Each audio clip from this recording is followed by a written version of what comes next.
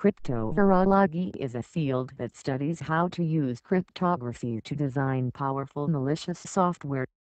The field was born with the observation that public key cryptography can be used to break the symmetry between what an antivirus analyst sees regarding malware and what the attacker sees.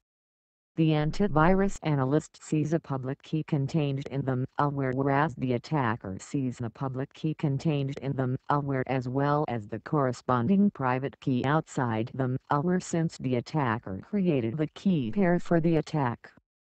The public key allows the malware to perform trapdoor one-way operations on the victim's computer that only the attacker can undo.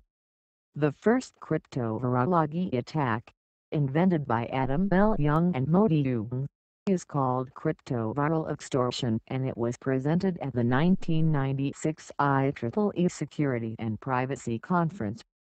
In this attack, the cryptovirus, cryptoworm, or cryptotrojan contains the public key of the attacker and hybrid encrypts the victim's files. The malware prompts the user to send the asymmetric ciphertext to the attacker, who will decipher it and return the symmetric decryption key it contains for a fee. The victim needs the symmetric key to decrypt the encrypted files if there is no way to recover the original files, e.g., from backups.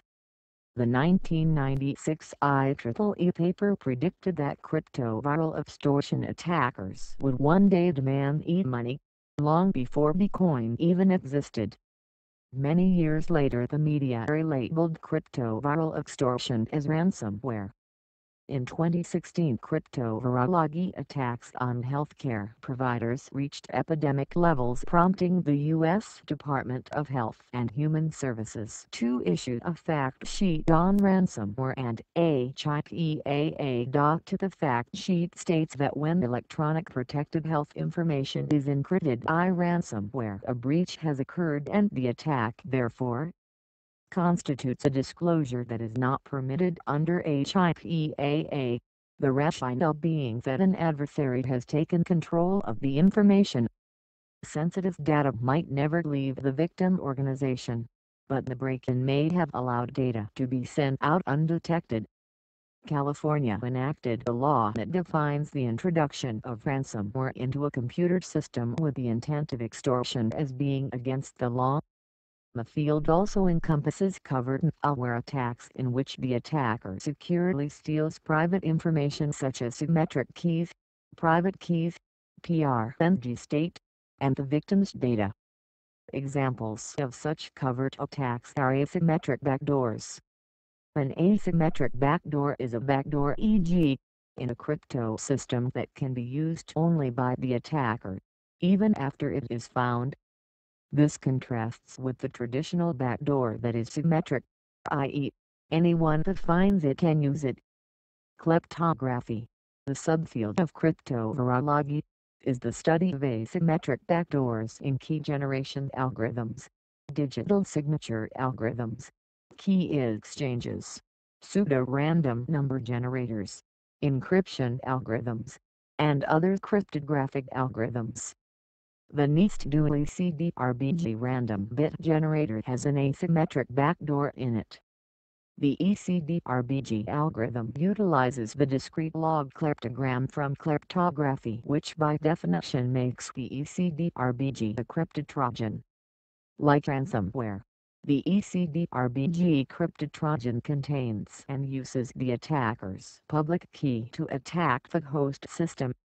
The cryptographer Ari Jules indicated that NSA effectively orchestrated a cryptographic attack on users of the dual ECDRBG pseudo-random number generation algorithm, and that, although security professionals and developers have been testing and implementing cryptographic attacks since 1996, you would be hard-pressed to find one in actual use until now.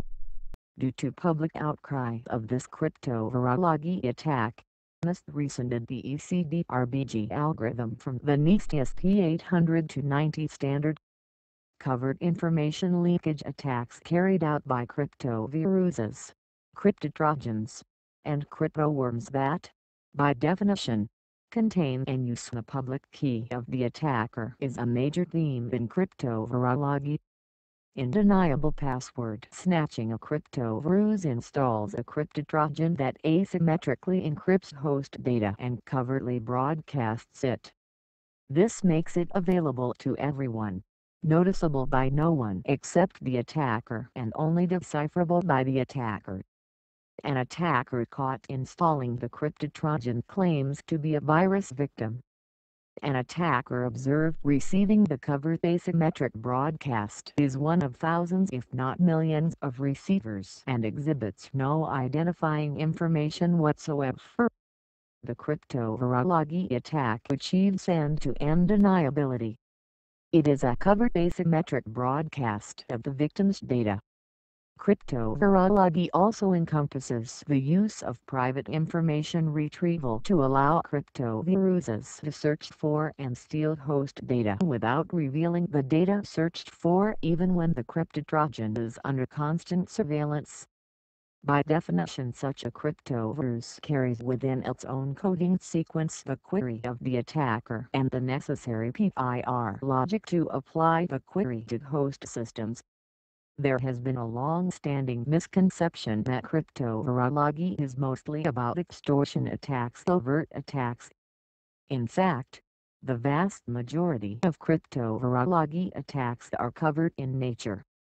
This misconception began to fade in 2013 after whistleblowing revealed that the Dually CDRBG is a cryptovirology attack that covertly leaks the internal state of the pseudo-random number generator.